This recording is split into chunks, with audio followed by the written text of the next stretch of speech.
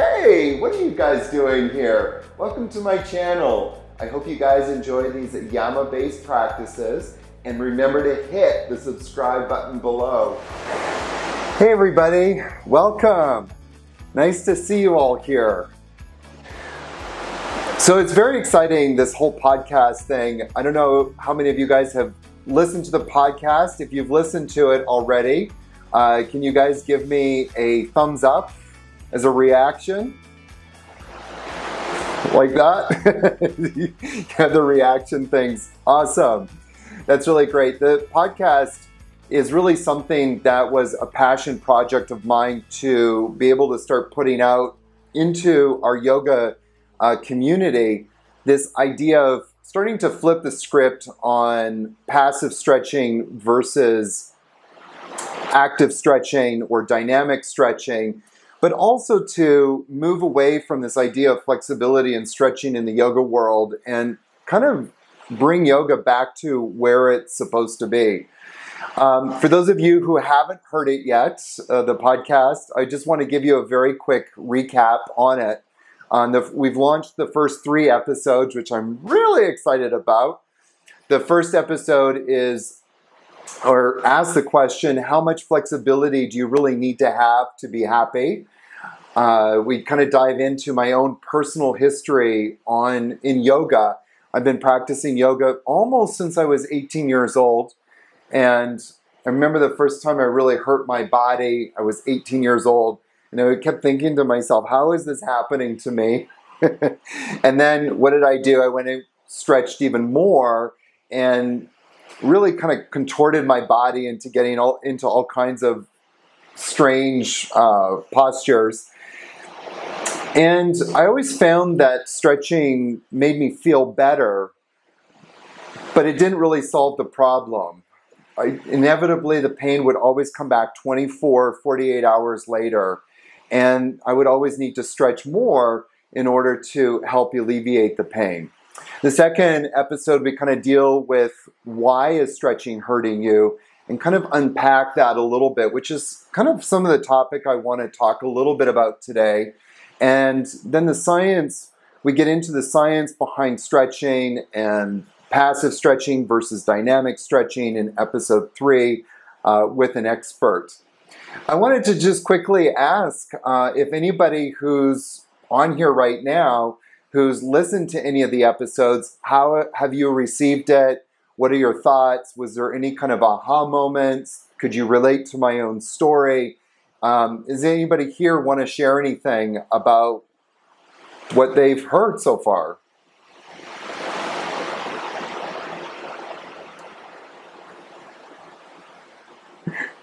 Please, Carrie, go ahead.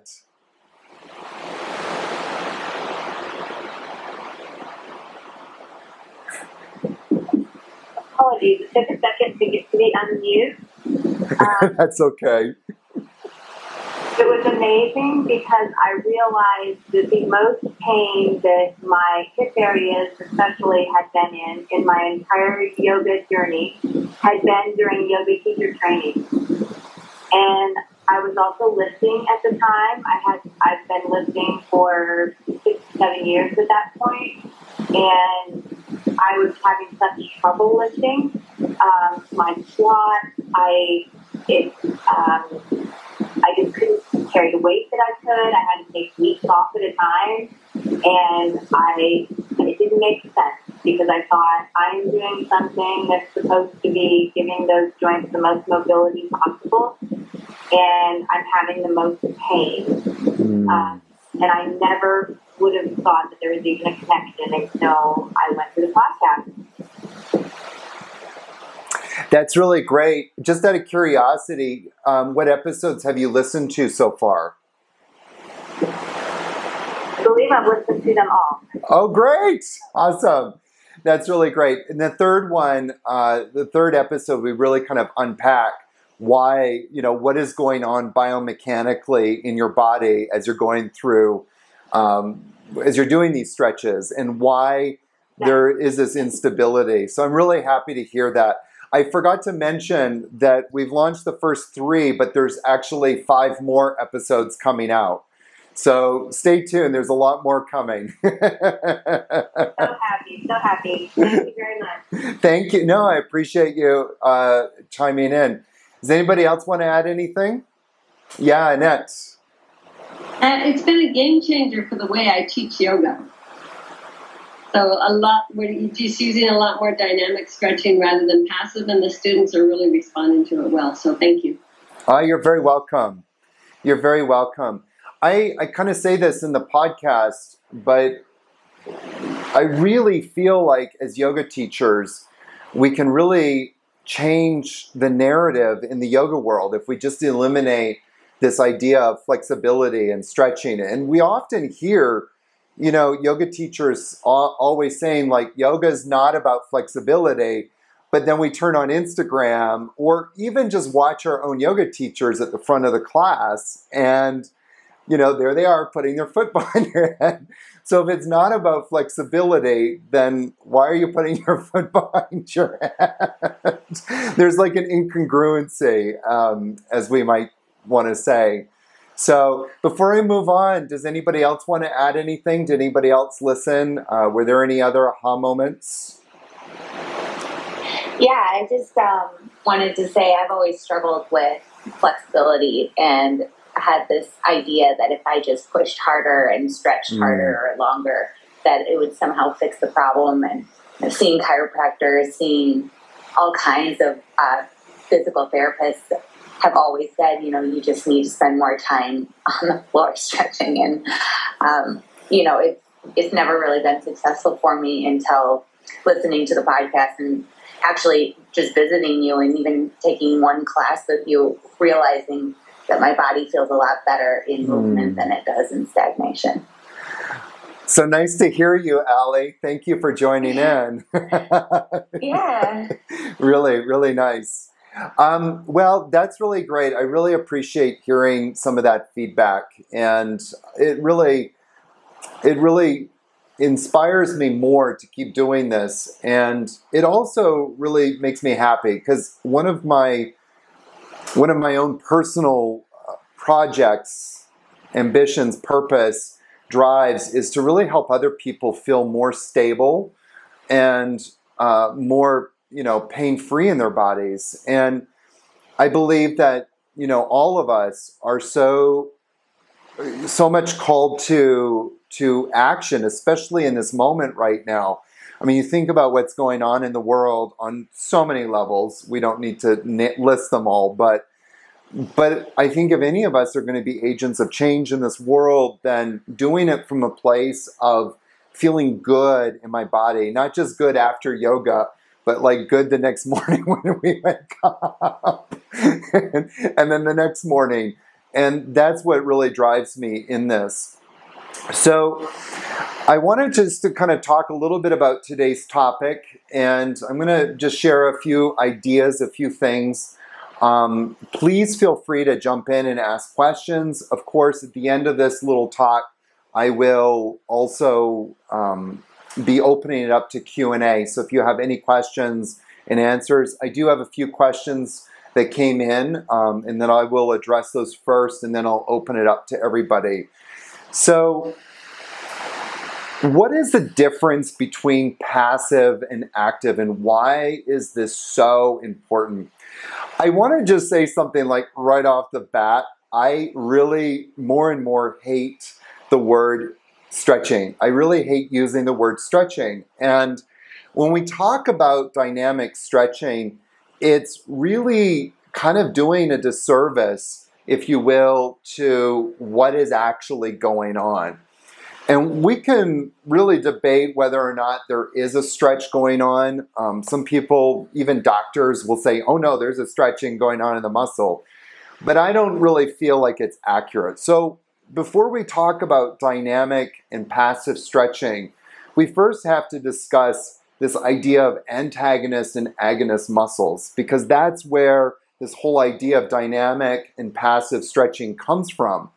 So you guys understand this idea. I believe that most of you understand this idea that when you engage a muscle, and so if you look at my big bulging bicep, I work out a lot. That, that when my bicep is contracting, the opposite muscle relaxes. Okay? So there's a couple of ways that I can, quote unquote, stretch my tricep. And one of them is to take my hand here and then push my hand towards my shoulder, and that will stretch the tricep. And I can do that passively or I can do that actively. If I do it passively, I bring my hand and push my arm, my forearm, towards my shoulder, and that will stretch the tricep. Another way that we can think about it is, we talk about stretching the pectoral muscles. And so some people like bring their arm up to a wall and then push the arm into the wall while they torque their body away. That is passively stretching this area. That's passively stretching the pectoral muscles. So this idea of antagonist-agonist is kind of important to understand. I'm going to give you a little demonstration in a moment, bringing it to another area of the body, which I think you'll be able to understand more clearly. When we passively stretch a muscle, so if I bring my hand to my shoulder, that's my range of motion right there. And I'm not going to do it, but if I brought my hand here and pushed my wrist or pushed my forearm closer to my shoulder, then that would start to passively move my body beyond its range of motion. And this is where we start to get into trouble. Right now, your brain is connected to your muscles in your body for all intents and purposes. But when we start to passively move the body around, so ergo, if I take my forearm to my shoulder using this hand, I'm passively moving the body, all of a sudden, the brain loses the connection to that muscle. And if you ever get a chance to study with me or look at some of the other videos I've put out, there's one video that webinar that we released, and it's available on YouTube. And it's Why is Stretching Hurting You?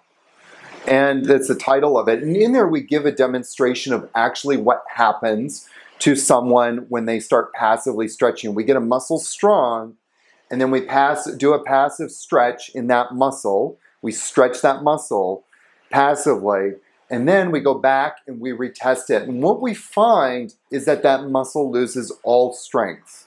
It does not have the capacity or capability to contract and contract on demand. What happens is that the brain loses that connection with that muscle. Right now, my brain knows where my bicep is in space. My brain knows, okay, there's a bicep there, and is able to contract that bicep. As soon as I start to passively move and force that bicep to contract more, or if I do the opposite and start to stretch that bicep out, all of a sudden my brain loses connection to that muscle. And that's really important to just understand that. When you see it in action, and more to the point, when you feel it in your body, it'll really, hopefully, change the way that you either practice yoga, or if there's teachers here, that you teach yoga. And this is why I'm so passionate about helping to teach other teachers this idea of dynamic versus passive. As far as I'm concerned, my belief is that we should never teach passive stretching again. Because when you practice passive stretching and you go back out into your life, your brain is not connected to those muscles. If the brain isn't connecting to those muscles, we no longer have stability in the body. So an example of that is like if I'm doing a seated forward bend, and I have a strap and I have it wrapped around my feet and I'm pulling myself forwards. Now I'm starting to bypass the whole entire muscular system. The brain disconnects from those muscles. Okay, great. I've gotten more flexibility, but do I have stability? Well, that same person that's doing that pose may stand up. It may not happen, but they may stand up and they may bend over and pick something up. Now the brain is not connected to any of the abdominal muscles, the back muscles, the hip flexor muscles. So when those muscles are not contracting properly, we no longer have stability in the body. So this is one of the biggest reasons why I'm so passionate about teaching dynamic stretching versus passive stretching. Because when we passively stretch, we automatically start disconnecting the brain to those muscles. Now, coming back to this example of I'm bringing my hand closer to my shoulder, I'm contracting the bicep, the tricep is relaxing. Now, in some jargon, they may say, well, the tricep is stretching. Well, is it stretching or is it just relaxing? See, here's the catch-22, and I'm going to give you a demonstration in a moment and talk about a different muscle group. But the tricep, if the tricep is tight, it's tight because it's acting, it's a protective mechanism in the body. The body senses instability, and it sends a message out to the muscles. Contract, contract, contract, contract, contract. And what do we do in yoga? Well, we go and violate, and I use that word very specifically, we violate the body's protective mechanism. The body is saying, you know, protect itself. There's instability. We need to tighten up. And one of the examples I like to give that this is akin to is like, can you imagine, I don't know, you're standing somewhere, you're out shopping, you're looking at the vegetables, you're in the vegetable section. I don't know why I picked the vegetable section, but just go with it. You're in the vegetable section and you're looking at the vegetables, and then some stranger comes up behind you and wraps their arms around you. What are you going to do? Besides punch them. You're going to tighten up. Your body is going to go inward because you feel unsafe. You're not sure what's going on around you. And what does that stranger do? Oh, they tell you, relax. Relax. Let go. Loosen up. And of course, what are you going to do more? You're going to tighten up. And this is exactly what happens when we start to stretch. This is exactly what happens when we're doing yoga and we're going into these postures and we're forcing these tight muscles to let go. They're not wanting to let go. What we actually need to do is address the problem. We need to create stability. So maybe if that stranger, instead of coming up and wrapping their arms around you, maybe they could choose a different approach. And likewise, we need to choose a different approach in the body. We need to, instead of saying, addressing the tightness, which is the symptom, let's go to the root cause and start creating more stability. So let me give you the example, or show you the example that I'd like to show and talk about for a moment, which is about the hamstrings. Just give me 1 second.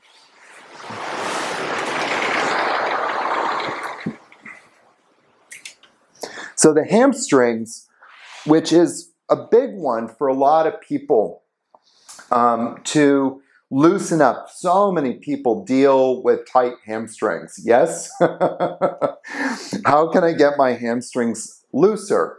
Well, let's look at the root problem. So if we're talking about opposite muscles here, the opposite muscle to the hamstrings, and there's 4 hamstrings, by the way. It's important to kind of remember that. There's semimembranosus, semitendinosus, the bicep femoris, long head and short head. The bicep femoris kind of runs on the outside, and then semimem and semitend run on the inside. And it's kind of cool. It's like, well, the short head is really small. It starts right here and then connects down here. But the other 3 are like these 3 big bands that connect into the ischial tuberosity. And so why are they tight? Well, they're probably tight because the body senses instability. What muscles should be contracting? Well, if we want to get into that, we're really looking at the quads, and more specifically, the rectus femoris, which is the big one on the top here. One of the things that kind of worthwhile noting, which I think is personally fascinating because I am a hiker. I love to hike. I love to be in the mountains. And one of the areas of my body that just gets trashed in the past is my knees. It actually started right around the age of 28, 29. And I remember developing this searing knee pain. Well, one of the functions of hamstrings is to begin to flex the knee. The rectus femoris, by the way, which is one of the quad muscles, is actually, its function is to extend the knee. But the hamstrings are to flex the knee. Well, what are you doing when you're hiking through the mountains? Especially if you're going up or going down, there's a lot of knee flexion that needs to happen. One of the things that's important to remember is that muscles do two things. They do a few more things, but they primarily do two things. They move bones. So if I'm doing this action, it's because there's a muscle contracting, a few muscles contracting that's allowing my wrist to come towards my shoulder. The same thing when we're out in the mountains and we're hiking and walking. And our muscles are moving our body, but they're also supporting the joints of the body. If my hamstrings are not contracting properly, well, what is starting to do that movement? Other muscles. And muscles that should not be doing the job. So as I'm doing this knee flexion, as I'm hiking up the mountain, if these muscles, if my hamstrings are not contracting properly, I no longer have stability in my knee joint. This is a very different idea, by the way, as if you go to a physical therapist. One of the things that physical therapists will often do is go, oh, your muscles are not strong enough, and then they'll give you a series of exercises to strengthen those muscles. What we actually want to do from an AYAMA perspective is get those muscles activated. And when we talk about activation, we're talking about as a brain, literally, a brain to muscle connection, so that the brain is saying to the muscle, contract, contract, contract, and that muscle is contracting properly. If the brain isn't connecting to that muscle, guess what else happens? The brain tells other muscles to contract, contract, contract, and those muscles usually don't have any business doing what they don't have any business doing that job. An example of that is if I bend over and pick up something, your back goes out. Well, these muscles in the front body were not contracting, so the brain went to the back body. Hey, you got to support the stability of this body. And these little muscles in the lower back shouldn't have been doing the job. And that's why some people's backs go out, because little minor muscles started doing the job of other bigger muscles. So coming back to this idea of the hamstring, if I'm bringing my leg up to the sky, what is actually doing that movement? What muscles are moving the leg up? Well, the muscles that are moving the leg up is the rectus femoris, the quads, and some of the other hip flexors. It's got absolutely nothing to do with the hamstrings. But if I can only bring my leg here and my hamstrings start screaming at me, that's because these guys are not contracting properly. So what we want to do is to get these guys contracting in a more effective way. So this is what dynamic stretching or dynamic movement looks like, is just simply bringing the leg up and holding the leg there. And then lowering the leg back down.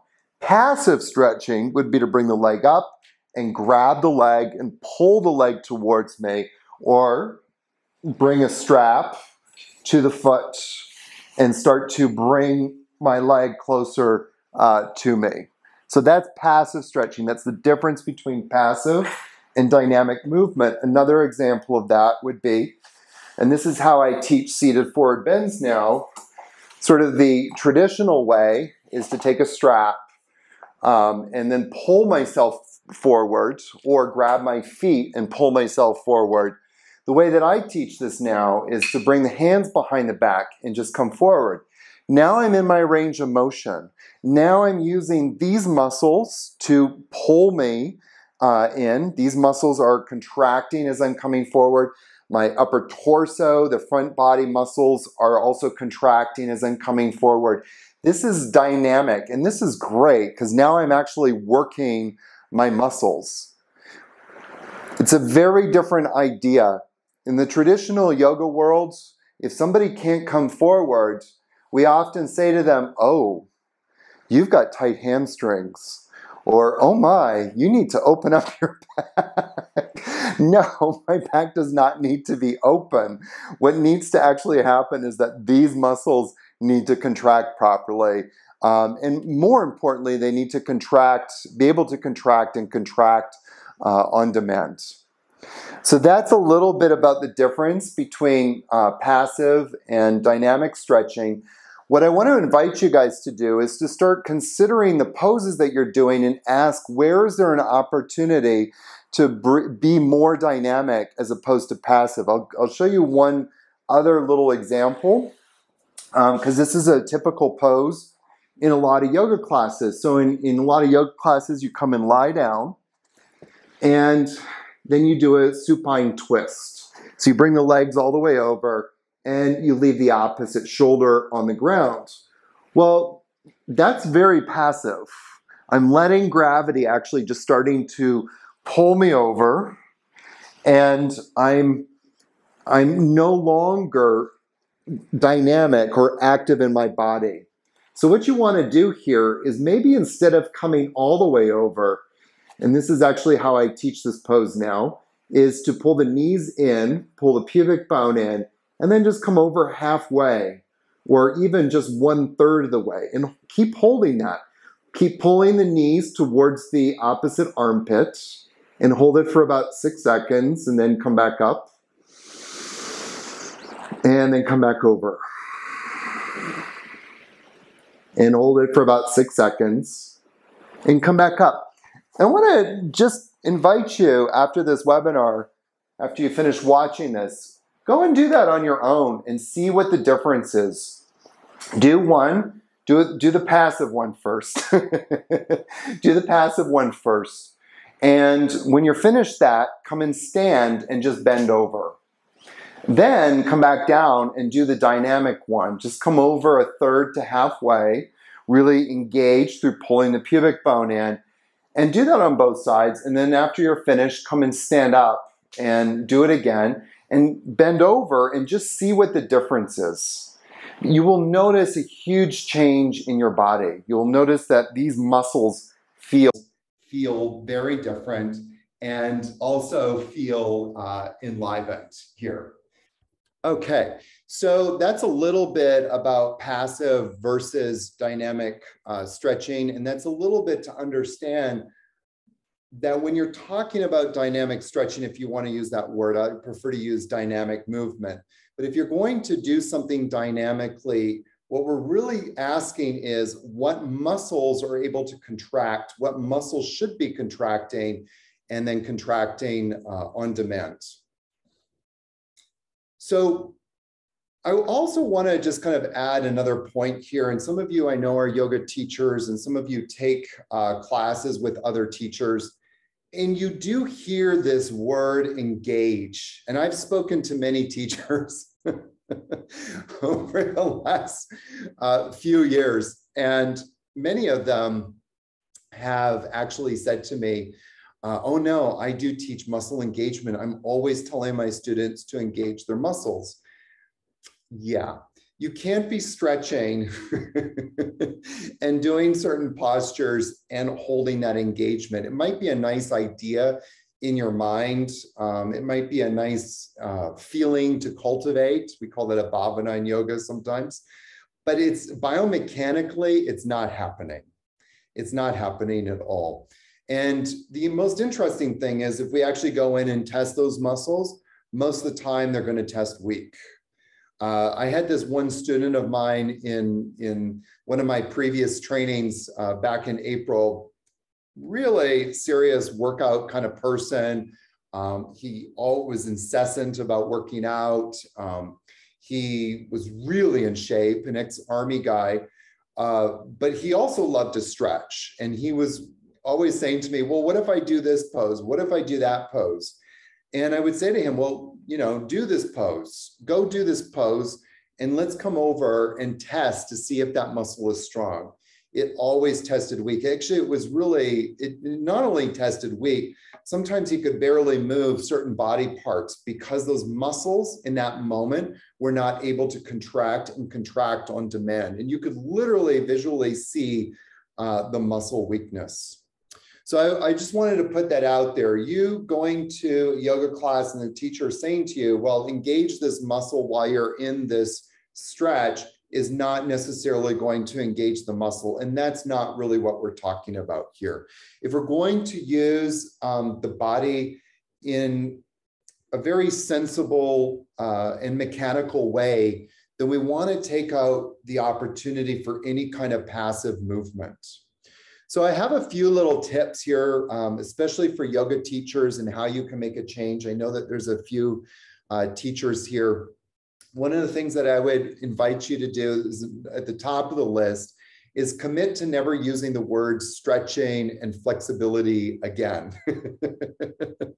Just practice eliminating those words wherever you can, because they're just not useful.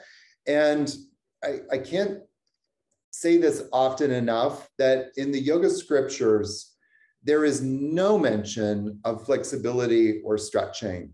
It really is an invention that came out of sort of this Western fitness culture, if you will. But in the yoga scriptures, there's absolutely no words mentioned of flexibility and stretching. If a person is coming in pain, stretching is always going to exacerbate the pain. So just something to keep in mind, that if you do have a student coming to you with pain and you say, like, for example, in their shoulder, oh my goodness, shoulder problems are an epidemic in the yoga world, which is a whole other webinar. But a lot of times people, and I've been a victim of this, you get this searing pain in your shoulder and you just like bring your arm up to a wall and you're stretching it, or maybe you bring it to the floor and you stretch it. You do feel good in the moment. There's no doubt that stretching does have an effect on the nervous system. It actually will start to distract the brain. It's really falls underneath the law of distraction. You're distracting the brain from the pain because you're creating another situation. But once the body resolves that other situation that you're creating, it will go back to feeling the pain again, and sometimes the stretching actually will exacerbate the pain. This is a big one for yoga teachers. Really encourage yoga teachers to stop demonstrating poses.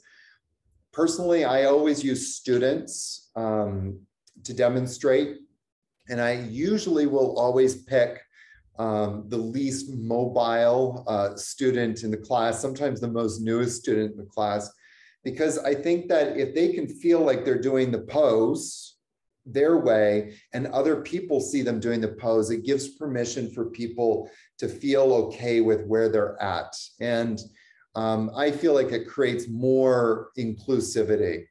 But at the very least, stop demonstrating poses. This never became more clear to me when I was doing some editing of a class of another teacher, and I was watching her teach the class, and she said, okay, everybody, we're going to come into Baddha Konasana, seated forward bend. And she said, just listen to your body, just go to your own, go as far as you're comfortable going. Well, what did she do? She grabbed her feet and pulled not just her forehead to her feet, but her whole chest. And that was like a huge wake-up call for me. I watched that and I thought to myself, this is one of the biggest incongruencies in the yoga world, that a yoga teacher says one thing, but then does the complete opposite. So I really encourage yoga teachers to not demonstrate poses and to use students if they really must. Always use, this is the next one, always use a few AYAMA stabilization poses in your classes. So find different, I call them muscle activation postures, but find a few different muscle activation postures that you can weave into your class. My two favorite ones is bridge pose And my second favorite one is Shalabhasana, which is sometimes translated as Superman pose. So with bridge pose, you bring the arms out to the sides and you lift your hips up and focus on squeezing the glutes. This will start to activate the glutes and even some of the small muscles in the lower back. And then Shalabhasana, Superman pose, where you lift the chest and the legs off the floor. And that really starts to target the major muscle groups in the lower back, the longissimus, the multifidus, the iliocostalis. Those are the key stabilizer muscles in the back. So those are just two postures. There's many others that you can start to learn in many of the videos that I've been putting out, but find different poses that you can put into your class and weave them in as a way to create more stability. One of the questions I always ask myself in every yoga class, even more so now, is how is my student leaving more stable? And if they're more stable, they're going to be pain-free. And if they're pain-free, they're going to leave this class and be more in purpose in their life and do amazing things. So asking that question, how can they leave more stable, is so important. And this kind of leads to the fifth point, is just the purpose of yoga.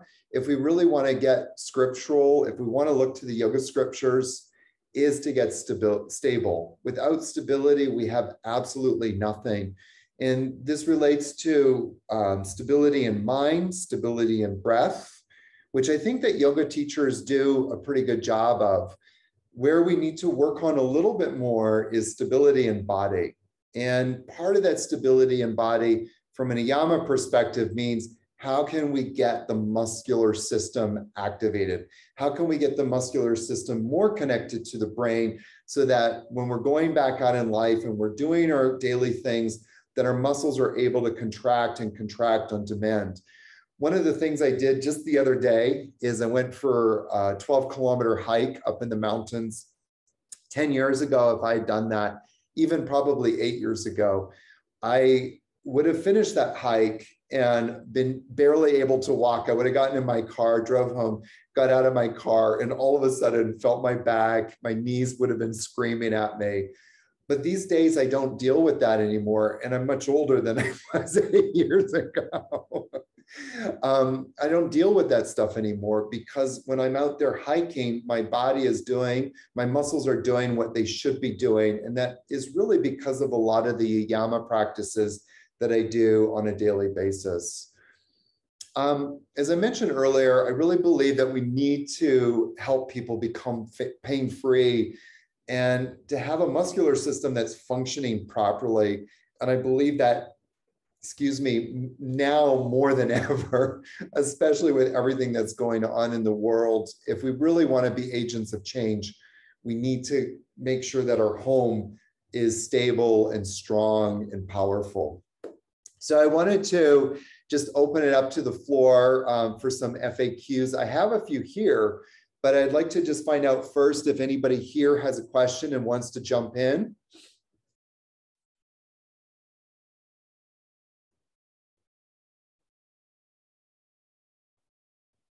Nobody wants to ask a question?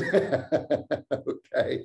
Well, I do have a couple here, and if you do have one, just kind of use the emoji to give a thumbs up, and I'll let you ask the next question. But one of the questions that I have often get is, what if I want to teach passive stretching? Is it a good idea? So I gave an example of dynamic stretching, or what I like to call dynamic movement, or activation versus passive. It's time and time again when I've had people ask me this question and I ask them, okay, we'll do a passive stretch. Let's go test the muscles and see what's happening. Every single time they test weak. And so what I would just say that if you're going to teach passive stretching, just know that you're going to leave students vulnerable. Students will be open and vulnerable to injury. And it may not be that day, it could be down the road, but definitely you're leaving them vulnerable and open to injury. So that's my 2 cents about if you really want to teach passive stretching. But then one of the other questions I often get is, if I must teach it, if I am going to teach passive stretching because I just really want to do it, when is the best time to teach it? Well, I have kind of two answers for this. If you're going to set up a class and you're going to do some passive stretching, and I will admit there are some poses that I will do that are more passive, or definitely have a passive quality. One of them is fish pose, lying back on blocks. I love that pose. It just feels really good. And if you do it in such a way, it actually doesn't create too much stress on the body. It can actually be really great. But here's the caveat. If I'm going to teach a passive pose like fish pose with blocks, it's always at the beginning of the practice. It's never at the end. So I always start with a passive. If I am going to teach a passive pose, I always put it at the beginning. One of the poses, another example is child's pose. Like so many teachers love child's pose. And so if we're gonna put a pose like that into our class, do it at the beginning of the class. And then don't do any more passive stretching at throughout the class. Another idea is like some people are really addicted to this kind of yin thing. And so if you're going to do a yin kind of practice, if you must, then do it at nighttime. Do it before you go to bed, because where are you going to go after that practice? You're not going to go up hiking. You're going to go to bed. So do a kind of, if you're going to do a very passive kind of practice, do it before you go to bed, so that way your body can recuperate and the brain can start to reconnect to some of those muscles, if you must. We just had a question typed out here. Aaron, so do you have a whole routine, a complete muscle activation poses that one can do every day or a few times a week? Well, the first way I'm going to answer that question is by just saying, if you can commit to doing at least 8 minutes a day, it's a game changer. So I'm 50 now, and I always keep telling myself, Aaron, make sure you get your 8 minutes in today, because your 70-year-old self will thank you, or your 80-year-old self will thank you. So just, if you can just do a little bit every day, it will be a game changer in your body, because a lot of us, and I'm going to use the glutes right now as an example, a lot of us are walking around with weak glutes, and we're walking around with glutes that are not contracting properly. And I can prove this point because if any of you guys go out and you go for a long walk, maybe you go shopping with your friends and spend the day at the mall or wherever, and what happens after a while is your lower back starts to ache. Why is it starting to ache? Because your glutes aren't working properly. Your glutes aren't working, and there's probably a few other muscles that are also not working properly, but the glutes are not working. They're one of the primary muscles. And once you start getting those guys working and they start working properly and they get stronger, then you'll be walking around for hours and you won't have that ache in your back anymore, because the big muscles are doing their job properly. I have a lot of different routines. I'm actually starting to put out a lot of content. You can find a lot of great classes in the membership site, which you guys all can get access to. You guys get 3 months. So I definitely would recommend checking that out, especially the muscle activation classes.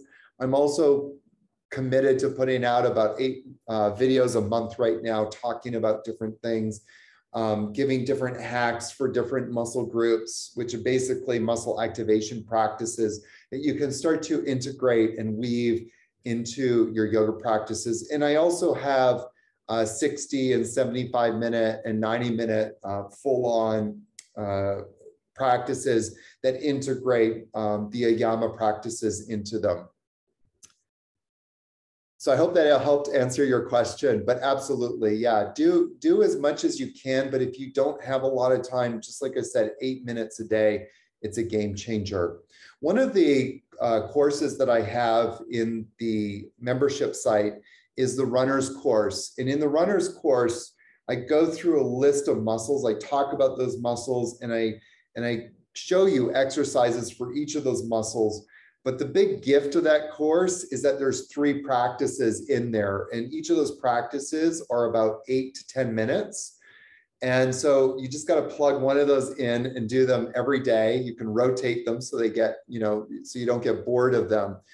But those 8 to 10 minutes cover like so many different muscle groups and start to turn them on. If you can do that every day, woo, it'll be a game changer. So check out that course, the runner's course.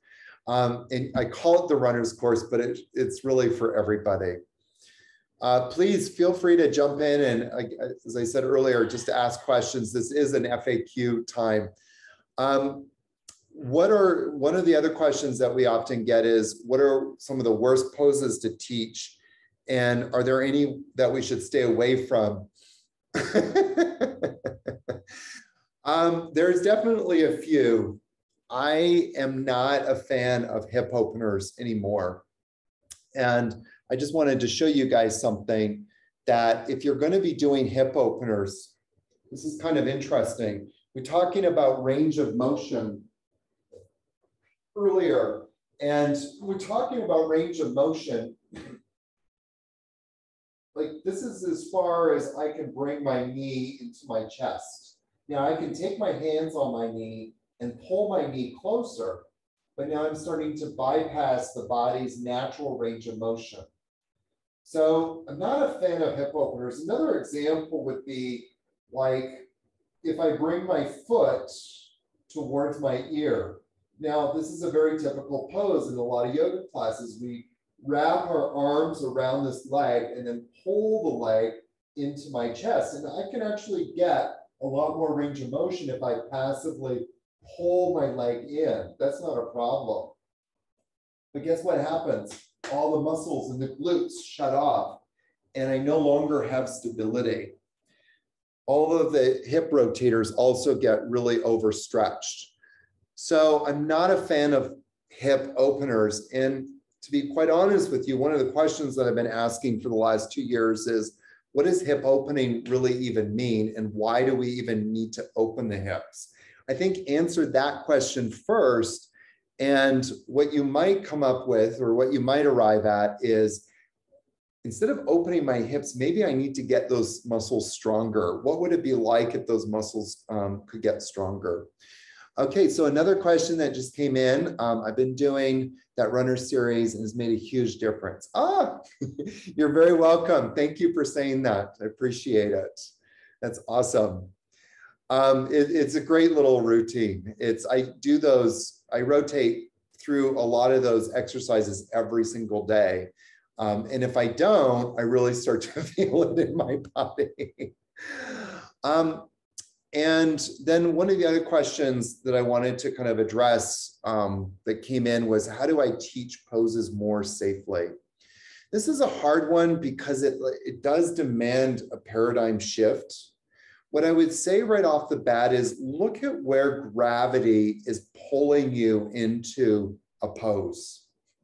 Anytime we start to use gravity or an outside force to pull us into a pose, we're starting to create more of a passive action. Challenge yourself to start analyzing a pose and thinking about it in terms of looking at it through that lens. I don't have enough space here to do it, but if you can imagine pyramid pose, you're standing up, one foot is forward, the other foot is behind, and you bring your hands to your waist and start to come forward over the leg that's forward. Pyramid pose, Parsvottanasana. Well, a lot of people, when they come forward, they reach forward and bring their hands to blocks, or they bring their hands to the floor. And that starts to become more passive. If we want to make it more active, keep the hands on the hips or bring the hands behind the back and keep the spine extended, and only come as far forward as you can without losing that extension in the spine. And that will start to make it more dynamic, if you will. Ask yourself, as you're either practicing yoga or as you're doing postures, how can you start to become more dynamic? And I'm not talking about, again, engaging muscles. It's got nothing to do with you going, okay, tighten the muscles, but more, how are those muscles starting to shorten, and how can you respect your body's own range of motion? If you're lying on the back and coming back to that lying twist that I showed you, the typical methodology in a lot of yoga classes is just bring the knees over and let the knees kind of fall over to the side. Well, that's not your natural range of motion. So you're starting to use gravity to let the knees come down, to pull the knees down to the floor. See where there's an opportunity to put the brakes on and actually use your muscles to hold the knees there in space, as I showed you earlier in the demonstration. And kind of apply that same methodology to all yoga postures. There's another question from Ali. Are there any exercises that do not pair well with yoga or counteract the progress made through yoga?